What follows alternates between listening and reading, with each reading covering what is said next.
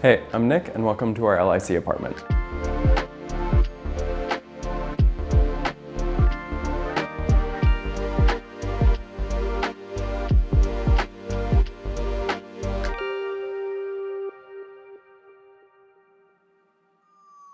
Here in the foyer, we have a ton of storage on this side and then the bathroom over to the side here. The New York City gem, which is washer and dryer unit, which is hard to beat. We have our bedroom slash studio.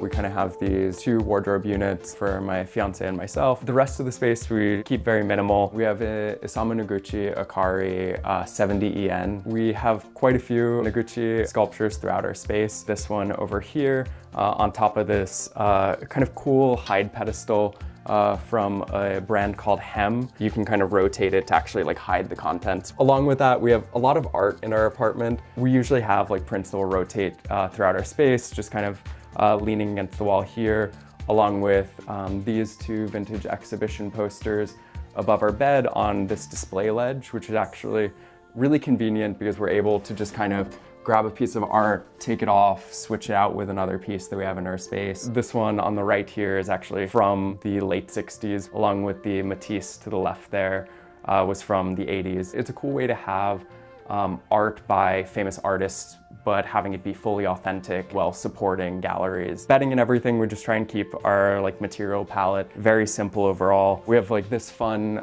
pillow that's actually by Bodhi with their like senior cord program. You can submit a bunch of images and they'll actually have their illustrators draw on the pillow. So my fiance got this for me 2 years ago for Valentine's Day, which is really sweet. So we have like a lot of like little things, like some trip stuff and other things like that, but it's a fun little like memento slash like little piece that we have in our spot.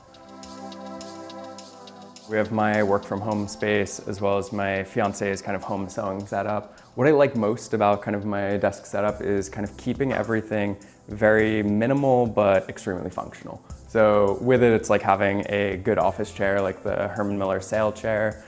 This one I actually grabbed on Craigslist for like $200-300 compared to like the $1,000 that they retail for. A height adjustable desk, which just kind of makes working from home bearable. And then a large monitor, a fun lamp from a lighting design studio in San Francisco, which kind of rotates 360, which is awesome. On my fiance's end over here, she has her Juki industrial sewing machine. We have this really cool wall unit that everyone always asks us about. It's by Vitra, it's called the Utensilio. And then over here we have kind of these 3 ladder bookshelves from All Modern. They were around like 150 bucks each, and we kind of use it as a way to both store books as well as kind of show off kind of trinkets we've collected or been given over the years. One of our favorite plants that we have in our space is this one here. It's a Hoya obovata splash. Ours has grown quite large over the past few years, so with it we kind of have her just kind of climbing all throughout our bookshelf right now. My fiance actually works at Kith, and one of the pieces that we have here is this kind of like proto like Jenga set, which is really fun. We've played it a few times, but it mostly hangs out on our bookshelf.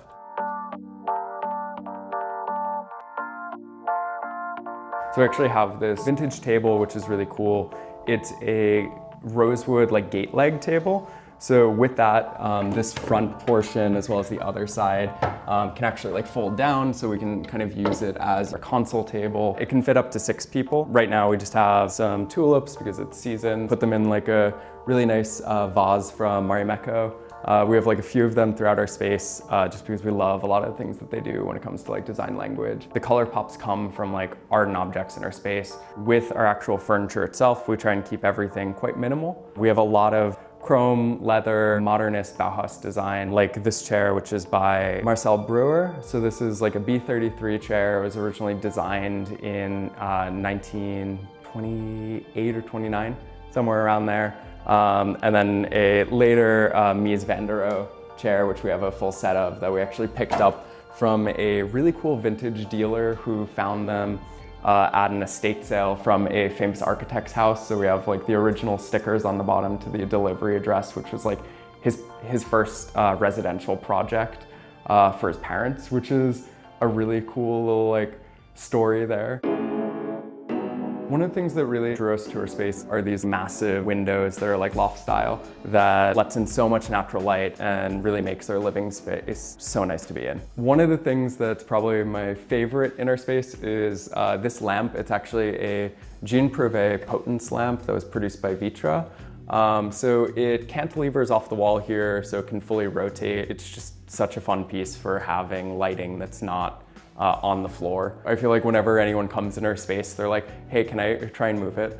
Just because they're like, how does it even work? Jean Prouvé originally designed it in the 1950s. Vitra got the rights to it, so they're the current producer of it. This particular one I actually picked up on Craigslist for about half price. I had to carry it on the 7 train from Sunnyside. So it was like I was walking through holding it like a boom mic, trying not to be disruptive with it. But it got here in one piece. We have this really cool Yoshitomo Nara ashtray that we actually picked up on eBay. It was produced in 2002. Just a really interesting limited piece. Even though neither of us smoke, we just kind of have it as a art piece on our coffee table all the time. So we actually have this plant here in a vintage champagne ice bucket. It's a Salam philodendron. They can grow both in soil and water. We like moved it over to water culture because it wasn't doing great in soil. Also having it on our coffee table in glass and water makes it seem more airy, even though it is the biggest plant in our space. We also have these Snow Peak camping lounge cushions. Whenever you have friends over, regardless of how much seating you have in your space, everyone ends up just kind of like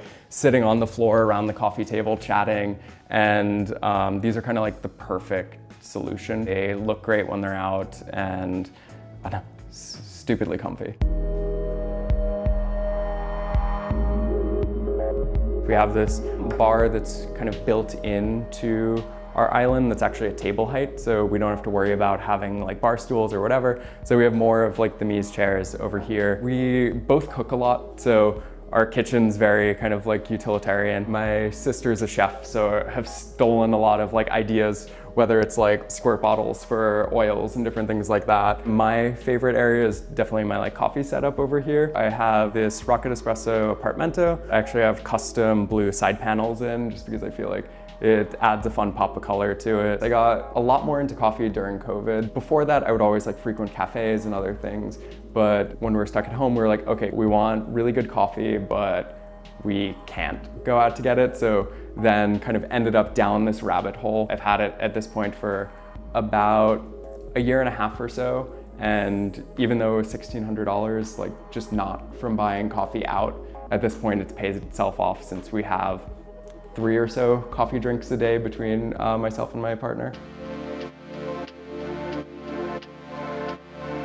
Thank you so much for coming by. You can find me at NIKL0W on Instagram, and from there you can find all my other socials.